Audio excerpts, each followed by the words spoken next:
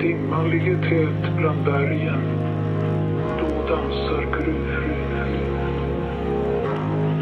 Osynlig för blotta ögat, men med påtaglig närvaro, dansar gruvfrun. När natthimlen glittrar och de djupa skogarna tystnat, då dansar gruvfrun. Påtaglig och vacker, iklädd ljusgrå slöja, dansar gruvfrun.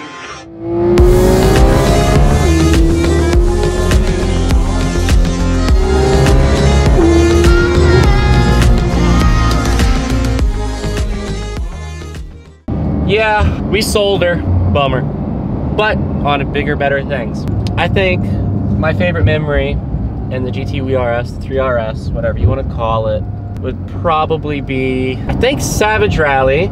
As we were mobbing with everybody after like the first day with the Valvetronic exhaust, I think that whole day just rolling through, actually the whole rally, I think that's my favorite memory with this car. It was the last real rally this car was the Gt3rs before the new engine. I don't think we've ever talked about the GT3 going down. That's true. So, on Gold Rush this past year, we'll see it in the documentary of Gold Rush. They did it heavily on the topic of the car going down. But the 3RS, it blew up on Gold Rush. The apparent reason behind that was walking the crank due to an oil sump failing. So that's that. But Savage Rally was the last rally of the car being itself, and it was fantastic. The rally was great. There were so many fun memories, obviously, in the videos. If you haven't seen them, go look at them. They're fun. One of the reasons why we haven't filmed is because the car's been down, and the Urus, I've been, you know, mobbing around in some little rallies here and there, but there's just some private things I wanted to do and grow and take care of and have fun and make those memories for myself. I think my favorite mod was the Valvetronic exhaust. Genuinely, this car, the way it was with the Valvetronic exhaust, none of the other ones, but my headers and the exhaust, the way I designed the GMG headers, the modifications that we had to them, by the way, they're for sale if anybody wants them, then let me know.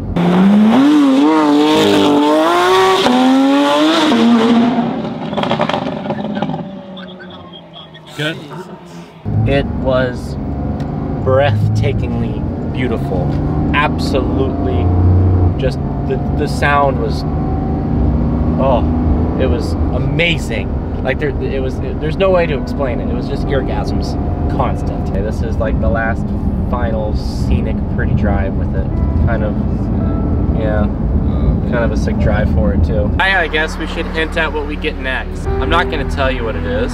It's mid-engine. It pushes more horsepower than this. It's bi-turbo. We're gonna be building it more than this was. What else? What else can I give away? It's got 2 seats. The doors go up. I mean, Porsche, it's Porsche, so like, not much is better, but in the ways that it might be better, the audio system when you're talking on the phone, it's not gonna be as good as a downforce car, but it's gonna be quicker, and it's gonna be less fuel efficient. So we'll be stopping with everybody more, so we'll be more sociable. So that's more friendly. It's a fantastic car, it's a fantastic road car, Porsche is, but I wanted something a little more comfortable. I got spoiled with the Gt3rs, so I can't help that. Yeah, I just miss the 3RS, the way it was, and how we built it out. The way it sounded, the way it drove, everything.